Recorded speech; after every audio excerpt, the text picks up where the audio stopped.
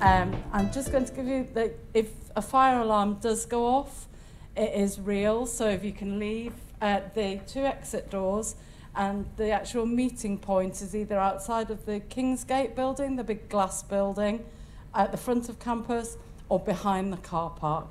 But I'm sure that it'll be absolutely fine.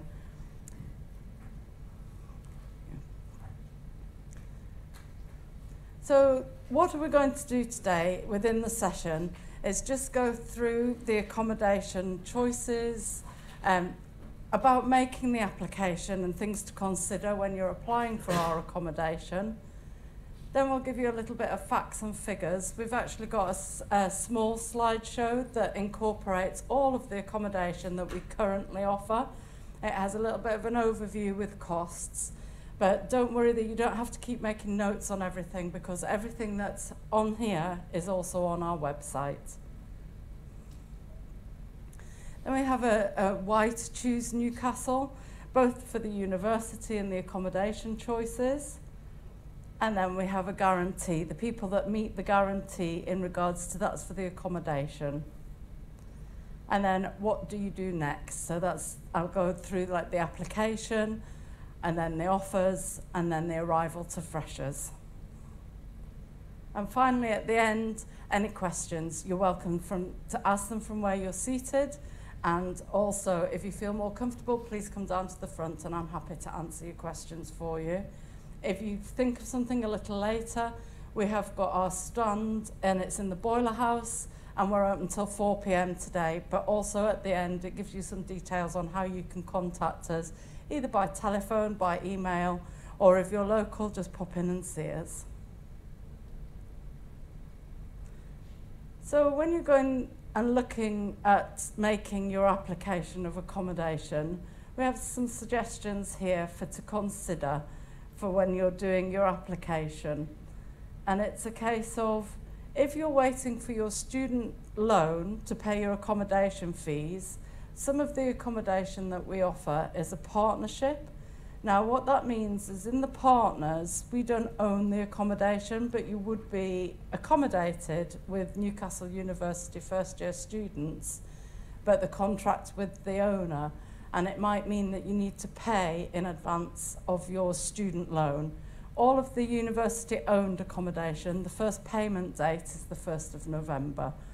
But then you've got a wide range that you're going to see in the slides that are going to come up next about what we offer, all the way from a self-catered wash basin room all the way up to a single-person studio.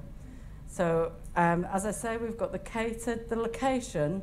This year we've been very, very fortunate. All of our undergraduate accommodation has been on or close to campus. So for example, if you live in Castle Leazers, which is one of the furthest away, it takes you about 15 minutes to get from Castle Leazers to the centre of campus, which we classify as the front doors to the student union. The student union will be a place that you'll find on your Freshers Week and probably use a lot from there on in. So the wash types I've mentioned, we go like a room with wash basin to a room with its own bathroom that's turned en suite. But then there's different types of en suites, all the way up to a superior en suite with its own bath. The majority of our accommodation, it's with showers. And then to, as I say, a single person studio.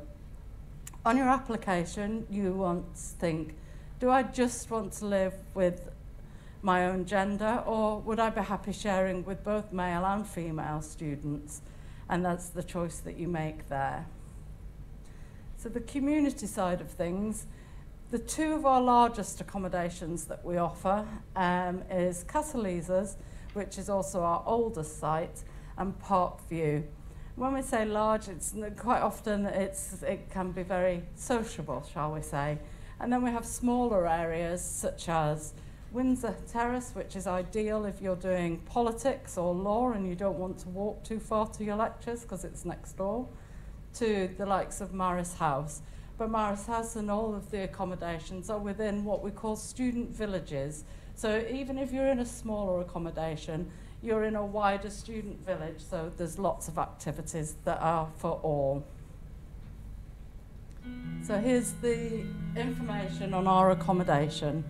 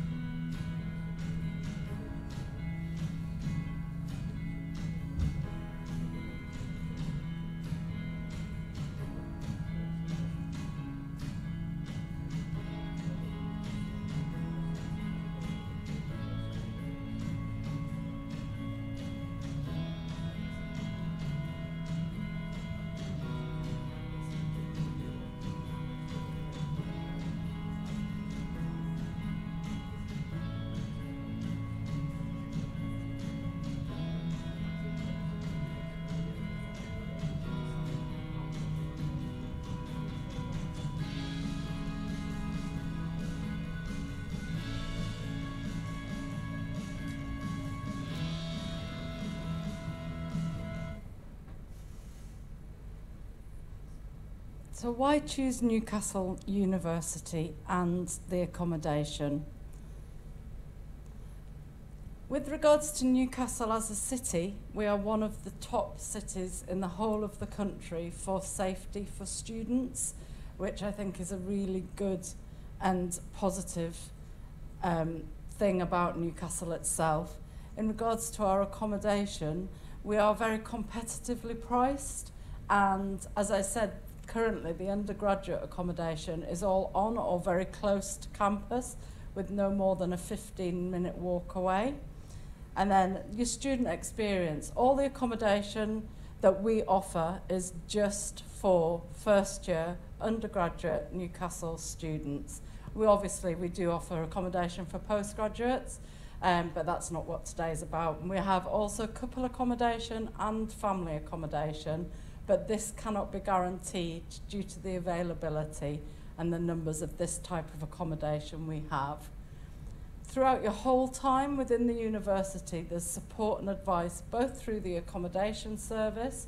We have a drop-in that you can come and speak to us about whatever you want. We have a team on site called Res Life that are there both to help with the social side of university life within the accommodation, but also, they have helping people settle into the accommodation, being able to make friends. They're there and they're a very good and supportive service. In the wider field, we have the Student Services building, which is Kingsgate, where you can go and see people that are from the international office, also all the way through to the wellbeing team who support people with a multitude of needs. In all of the accommodation we offer, there's the free internet connection, and I think that they have upgraded quite a few of it to help and accommodate all of you that are really into your gaming. In regards to the television license that's been mentioned through the slides, if you are to watch TV, even on your laptop, even if it's a repeated program, you have to buy a TV license. The TV license within the accommodation only covers the communal areas. So the thing when you're coming to Newcastle and you've been offered your accommodation, there's lots of social media platforms, and you'll probably meet all your flatmates and course students before you arrive. The accommodation contracts, as it says here, are continuous through Christmas and Easter.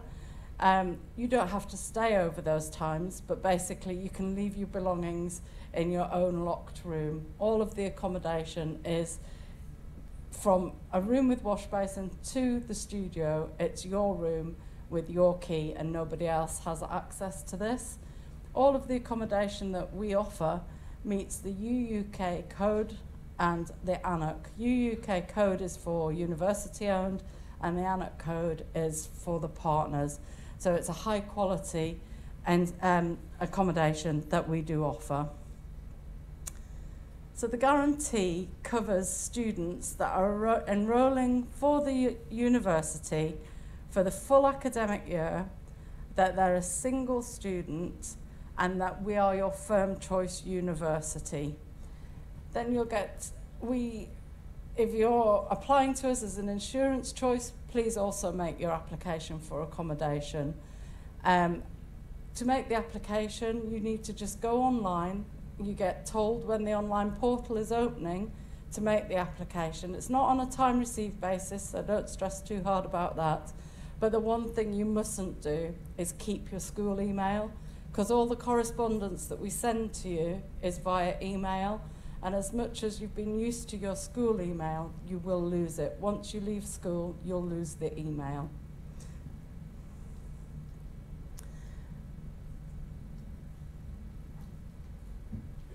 So the thing is now, and when you're looking to make your application, as I've said previously, you need to make your decisions on what's for you. Do you want to be in a smaller community? Do you want to be in a larger community? Do you want to share in a mixed gender flat? So for example, if you're in a 6-person flat, it's normally a 50-50 split, 3 boys, 3 girls. If it's in the likes of Maris House, if you've got your own hand wash basin in your room, and then there's 2 bathrooms. So in Maris and Windsor, that's exactly the same. So there's a 1-to-3 ratio on the bathroom. All the other sites, except for Casa Lisas. If you're in the ensuite, and also Casa Lisa's ensuite, you have your own bathroom and communal sharing areas. But then in regards to the wash basin rooms in Casa Lisa's, this is our oldest accommodation. It is still very popular. It offers both catered and self-catered, but the floors, if you're a wash basin room, are single gender, purely for your bathroom, but your blocks are mixed, so it's not, you just won't just be with one gender. Another thing that we offer, but we can't guarantee, is we offer alcohol quiet flats. Alcohol-free, sorry, I should say, not just you drinking there all the time. And it's, again, it can't be guaranteed because of the number that we have, but we do try, if people have applied for that, we do try to look to see if we can accommodate them in one of our alcohol-free flats. So you've thought about, you've looked at your student loan, you've thought about your affordability, you've thought, do I want a smaller site, do I want to share with boys and girls, do I want to be catered or self-catered? So you've made your application and you've registered with your personal login details online. And as I say, it's not first come, first served, so you can apply and then by the deadline. Currently, this year was the 31st of July, but this may change for next year. But it's all on our website, everything is there. You just need to go into the accommodation website under new students, and it gives you all the information on how to apply, frequently asked questions, costs, etc., etc. So you don't have to hold all this in your head. So you've looked at the costs, you've looked at your choices, and you get to make 3 choices. And then you've made your application and you think, oh, I've either come into money or I've made choices of the most expensive and I can't really afford them with the loan that I'm going to get. So you can go back in and you can change these. And it's available to go in and change things right up until the closing date. So if it is the 31st of July, after the 31st of July, it's fixed and you can't make changes. So then you've made your choices, you've made your application, you've submitted it, you've got your email that tells you this, and then you've got it by the deadline, and then the next thing that comes is, so you've had your offer to study, and now you've got your results, and you've got your unconditional offer that you need to firmly accept. And once you've got an unconditional offer firm, which we refer to as UF, that's when we start to make you your offer of accommodation. Now, we only make you one offer. We try our very best to be able to fit with what you've chosen, but it's supply and demand. We can't always do this, but we try and match it to what you've asked for. And as I say, we do our very best, and all the accommodation that we offer, it still has a great student experience. But you think, it's just not for me, I don't want it.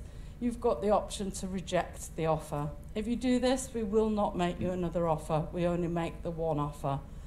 If you're a bit tentative and you accept the offer and you think, oh, I want to be somewhere else, we have a Facebook swap page. Today, I've got 2 girls that are swapping, one from a catered wash basin to an ensuite, vice versa, and we keep that open.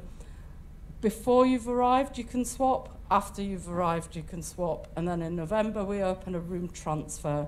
We can't guarantee it, but we do our very best to make sure that your experience and time in our accommodation is a good one.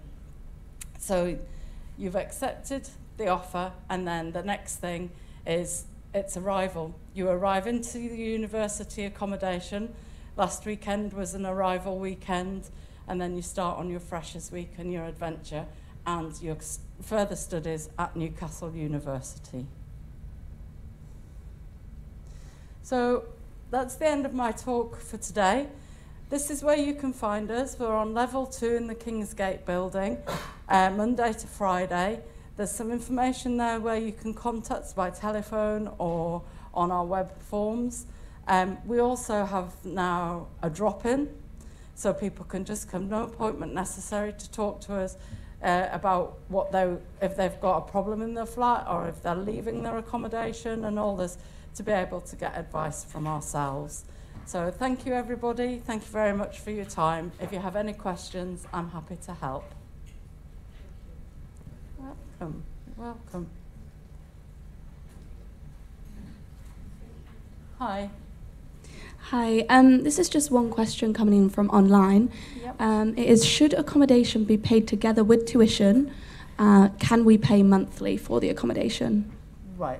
In regards to the accommodation that we offer, the payment terms and conditions are on the website, and currently, as I said, if it's a partnership, there might be an advance payment, and then it's normally done in 3 payments. So it's termly, so the 1st of November, the 2nd of February, and the 7th of March this current year. But if the way that you're getting your funds, the way that you're getting your money, if it's more convenient for you to pay monthly, you just need to come to one of our drop-in sessions and we can make you what's called a payment plan. But it won't be by direct debit, it will be you'll have to pay online by card. Amazing, that's good. I have one more coming in from online, if that's okay. Yeah. So, are there any ways to choose your flatmates or switch later on if you don't get along with them? This is what I've said, yes. So as I said a little bit earlier, we currently have the Facebook swaps open. Obviously, we ask you to come in and see us if you're having problems. And then we leave it until the 1st of November to open our room transfers. The reason is because it takes some time to settle in. You know, it's brand new to everybody, and you're living with each other. But if it's a very difficult problem, we would look to see if we have the facility to do an immediate move. But in the first instance, we'd recommend looking for a swap on the Facebook page. And as I say, we've swapped quite a lot of people already. Okay.